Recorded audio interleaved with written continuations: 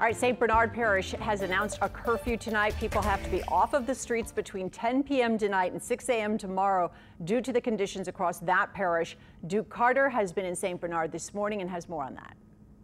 Today is recovery and cleanup for many people who live here in St. Bernard Parish, one of the many areas that were impacted by Hurricane Zeta. As you can look over my shoulder, take a look at this tree that snapped in half.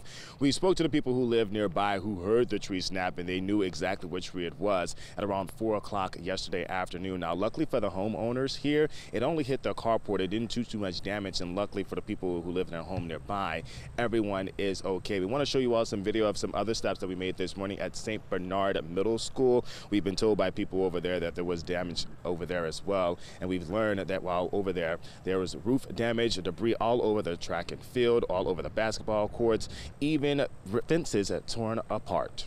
Now, we also stopped on Highway 46 near a food store, and you can see how massive this sign is. It actually was just feet away from hitting the store itself. But overall, people who we spoke to in the area are just glad that the destruction could have been worse, but glad that everything is okay. Take a listen. Watching it last night on closed circuit TV, and it was spinning. It was spinning. I've lived down here all my life, more than 50 years. Okay. And we've stayed for every storm except Katrina.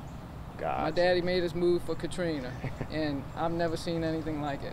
Anything that fell on anything could be fixed, but thank God everybody's okay.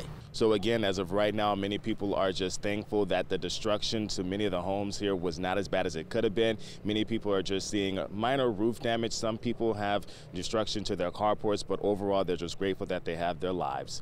For now, reporting here in St. Bernard Parish, Duke Carter, Eyewitness News.